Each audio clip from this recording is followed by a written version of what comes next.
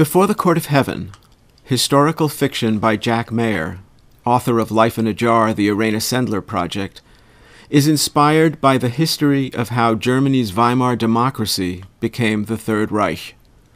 It is also a cautionary tale for today.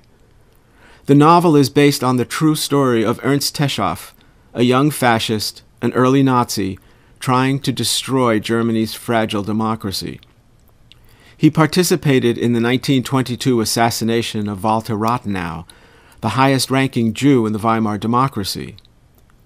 During Ernst Techow's trial, a worldwide sensation, he is given a remarkable offer of forgiveness, which becomes the catalyst of his redemption. Before the Court of Heaven explores the rise of the Nazis, how and why an ordinary German family, the Techows, fundamentally decent people, become complicit in extraordinary crimes.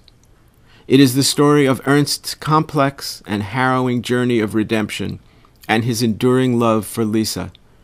They are star-crossed lovers battered by the storm of Nazi ascendance.